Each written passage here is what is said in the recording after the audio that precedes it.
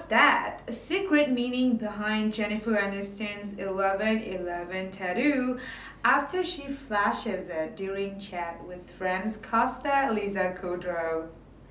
Jennifer Aniston's mysterious 11/11 tattoo symbolizes two important dates in her life, the Sun Online can reveal.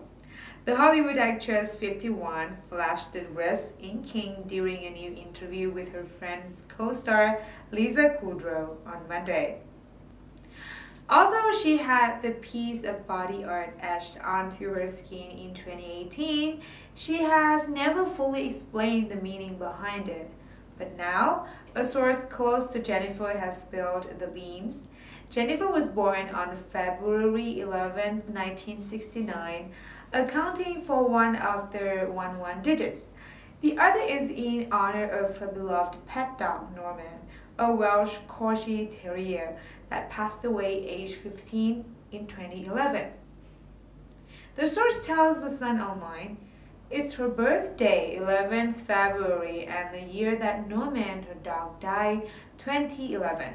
She misses Norman every day. He truly was the love of her life." The Sun Online has contacted Jen's rep for comment. Fans of Jennifer will remember Norman as he accompanied her on many film and TV sets when he was alive.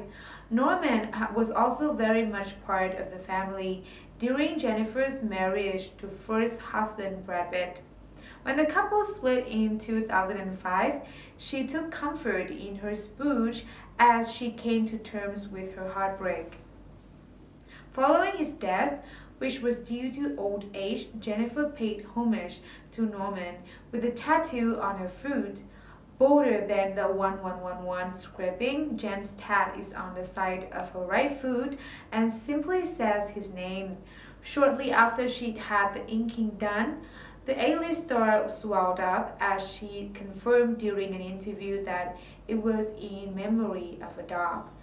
During the chat with James Lipton for Inside the Actors Studio, she was also asked what her favorite word is.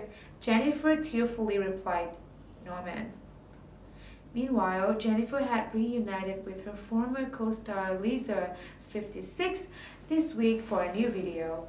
Lisa interviewed Jennifer for Variety's Actors on Actors series, and the girls chatted about their time on Friends together.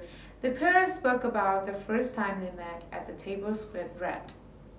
Jennifer, who played Rachel Green, told Lisa, who took on the role of Phoebe Buffay, that it was a wow moment, she said. "I'd met Courtney Course, and known Matthew Perry, forever, but to hear everybody all together was just like, wow." Jennifer also admitted to remembering what each of her co-stars was wearing, but couldn't recall her own outfit.